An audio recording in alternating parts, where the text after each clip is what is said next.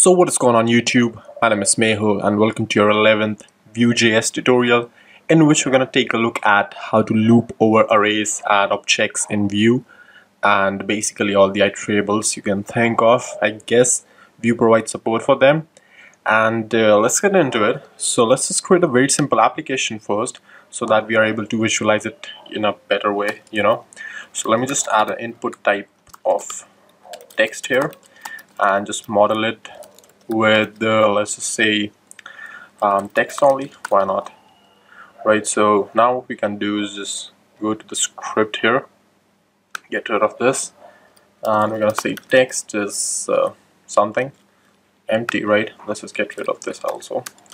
So what we want to do essentially now is we would let the user type, and I'm gonna display a list of words separated by space in different bullet points, right? So for whatever reason, you might be creating like a sort of a word counter or something like that, like the number of occurrences of a word or all that stuff. So you get the idea. But here I'm gonna keep it real simple, not really a word counter, but just a string separated by spaces. So we're gonna need a computed property again. Now I used computed and not a method because computed depends on the text one, and partially because we're gonna make use of that in the loop also. So what I want is I'm gonna say my list is a method, and what it would do is basically just return me this.text.split with a space, right? So now if you save this, so if I type something like anything split by a space, so inside the internal state of Vue, my list property actually contains the array of those three words, right? So what I want to do now is basically display them. So how I'm going to do that is with v-for. Now Vue makes it easy to iterate over iterables by just a simple syntax of dash in dash. So dash, your first dash is basically your temporary variable name which you're going to make use of, and in dash is basically your variable name on which you're looping. So I'm going to say for word in my list, and I'm going to say just display word. Hit save. Let's see, we have nothing here. I'm going to say hello world, this is so freaking awesome, something like that. So you see that I'm getting words displayed by in bullet points which are separated by spaces. Now the reason for that is obviously because my list contains that, right? So I can just console log my list as well, and this.text.split. So this is essentially what would be visible to Vue inside its internal state. Hello world, you can see the whole list available here with us. So so that's basically it. Yeah, that's how you would very basically use a for loop. So what I want you to do is basically extend this to application which displays a count here as well of the words, and basically we can do that. And actually let me just do it myself because that will let me just introduce you guys to the objects as well. It's basically the same. So I'm gonna say word.text and word.count here, right? So what's happening here is that what I want to do is basically, instead of now just returning it like splitting and all that stuff, what I want to do is create an array of here this.text.split, right? So now we have an array of words. So what I'm gonna do is map over every word, and I'm gonna add it to, or actually let me just think about it a little. What we can do is basically create a set here, or we can actually just go with the object approach as well. Alright, so let's just keep it simple. So what I'm gonna do here is say for each word I'm gonna say return,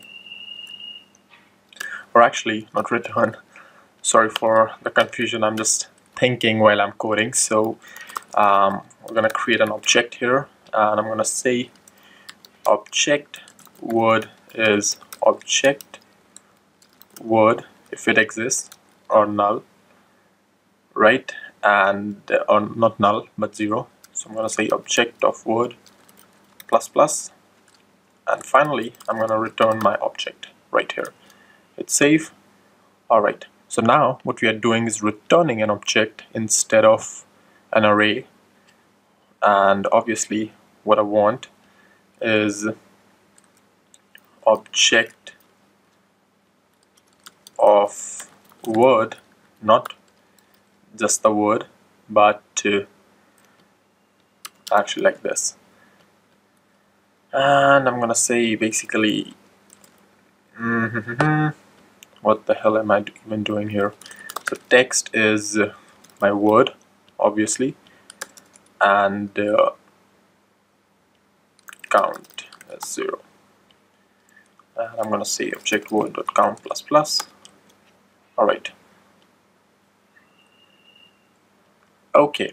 So now, if I type hello world, hello, how are hello, how are world, you, and all that stuff. So you get the idea basically. So let me just go through over what I've been doing crazy stuff here real quick. So what we are doing here is that whenever I write something in here, the V model updates the text inside the state, right? Once the text changes, the computed property is recalculated because its dependency changes.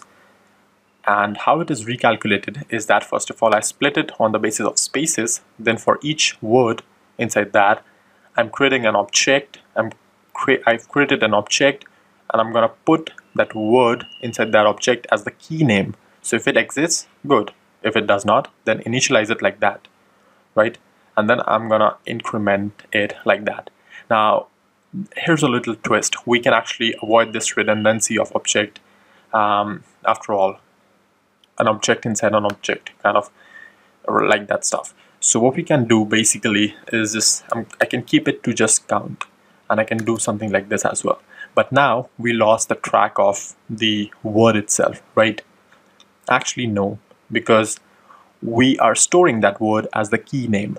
So if we are able to extract the name of the key here, that would be good, right? So what we can do is to get the key out of an object, I'm going to do a similar approach, but we're going to say text here. So the first argument right here which you pass is the value of that particular object, right? And the second argument is the key of that particular object. And actually, this should not be the case because my list is an object, right? Yeah, okay, that would work, I believe. So word of and key or text, whatever, right? So what we can do is say text here and count here. So now if I do something like hello world, hello, how are you, blah blah blah blah blah blah blah, so you get the idea how to actually create a such system. So yeah, that's basically it, I believe, and I hope you learned how to use v-for loop here. So again, we learned a couple of things: how to use the loop and how to get access to keys and values in object, and basically I iterate over normal arrays as well. So that's all for this one, and if you liked it, then don't forget to subscribe. Thank you for watching. I'll see you then in the next video. Wait, your mission, should you choose to accept it, is to become awesome by going at codedam.com and learning various different things among a community of developers. This video will end in 1 second. Good luck.